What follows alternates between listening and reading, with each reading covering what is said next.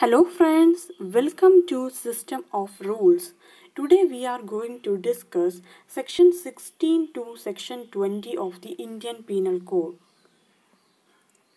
Section 16 defines Government of India. According to section 16 of the IPC, repealed IBID.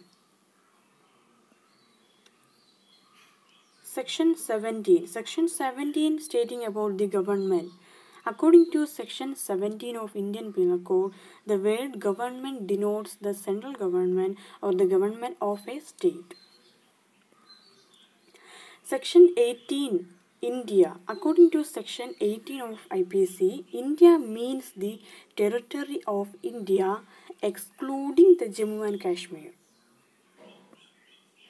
Section 19 defines judge. According to section 19 of Indian Penal Code, the word judge denotes not only every person who is officially designated as a judge, but also every person who is empowered by law to give in any legal proceedings, whether criminal or civil, a definite judgment or a judgment which, if not appealed against, could be definite, or a judgment which, if confirmed by some other authority, would be definitive, or who is one of a body of persons, which body of persons is empowered by law to give such judgment.